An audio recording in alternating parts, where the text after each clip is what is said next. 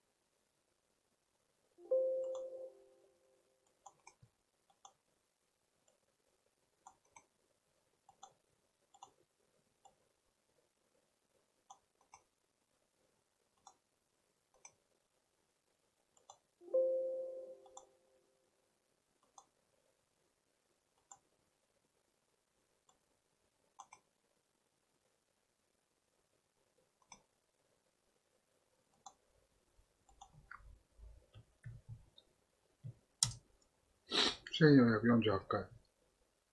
ミニロトは何回だ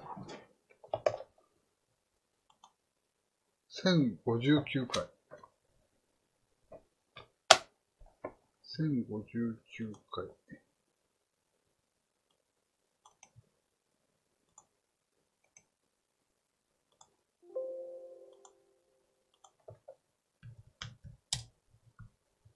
2、11、13、16、18。ボーナス数字は ?3。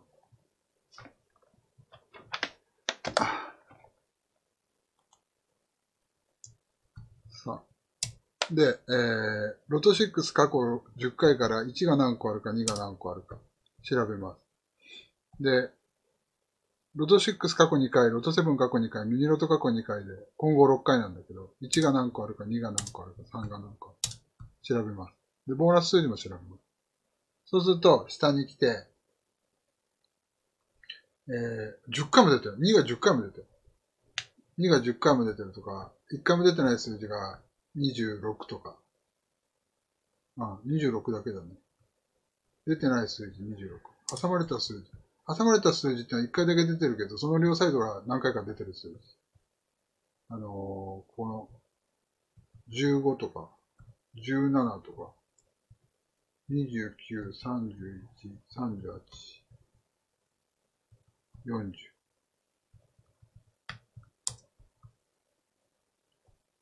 43。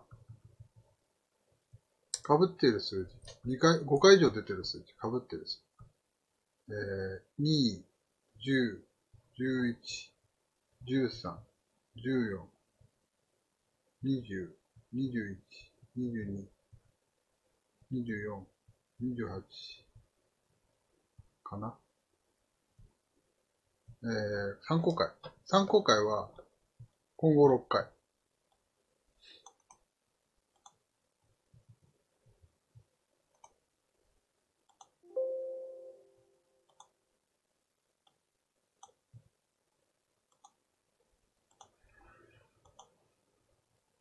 で、重要数字は5回以上出てる数字。準重要数字はボーナス数字。2、3、10、16、10、13、16、28、32、20、28、32、34、38、37。参考回も目指す。2、10、11、13。しばかれたよ。13、24、21、24、22、24。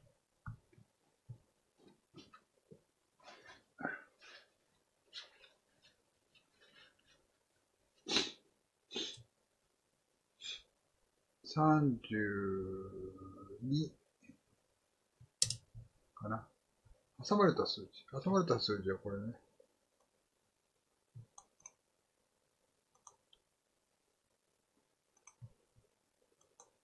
参考回から、前回の数字から、5飛びだよ。2、9、12。2、9、12、13、14、20、20。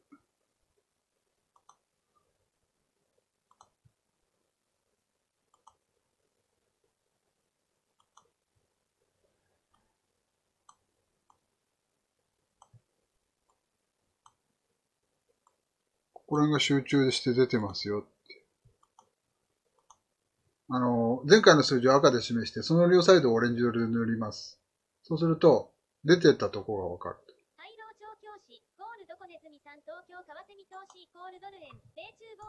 並べると、2、3、10、11、13、14、15、16、17、20、21、22、24、28、29、31、34、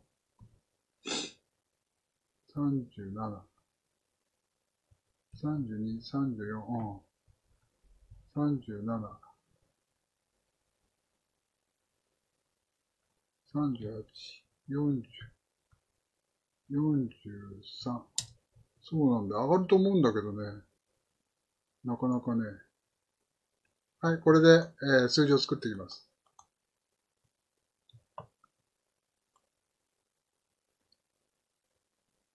どういう、ああ。2、2、2、2、3、3、3、1、1、1、4、4、5、5、43、40、38、37、34、32、41、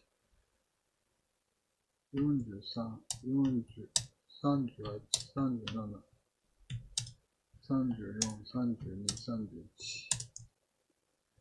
はぁ、2、13、20、21、24、29、39、36、35、15、18、7、11、12、16、17、43、38、34、31、30、32、28、29、20、37、36、35、34、27、24、30、29、27、13、18、20、17、19、11、15、18、10、19、23、22、14、6、16、23、24、25、28、29、4、15、19、20、23、25、25、24、18、26、26、31、30、29。こんな感じ。はい、ご視聴ありがとうございました。これで終わります。